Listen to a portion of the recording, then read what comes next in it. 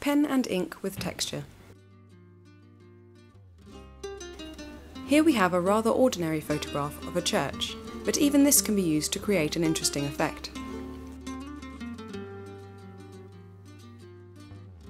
First we apply Gaussian Smart Blur, set to a radius value of approximately 8.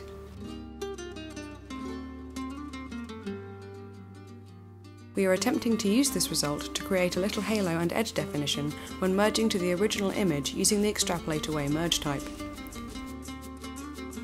We don't want the result to be too extreme, that is why we are restricting the amount of blur used. We now introduce a gradient map to the effect structure, set as shown, to produce the desired effect. Take a little time to observe.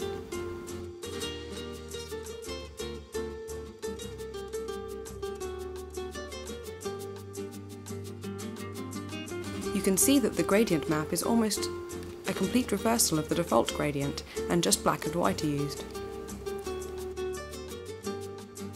The mapping channel is set to brightness, opacity is full on and set at 1, flat and histogram is set to 0.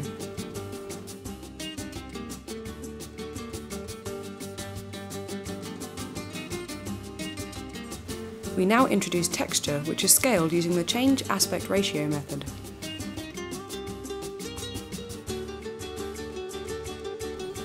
The result from the gradient map output is now blended with the scaled texture using the subtract merge type set with opacity full on at 1.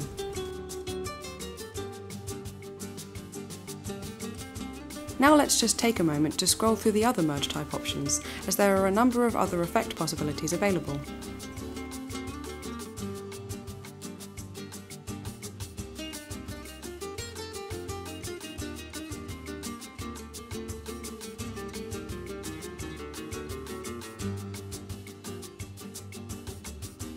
Typically, we add a node that gives users more control over the effect, and in this instance we have chosen the Hue, Saturation and Brightness node, which is familiar to you. This node has been set to activate all the slider controls. This viable effect is now ready to publish. It will be interesting to see what effects are published based on this tutorial video. Have fun!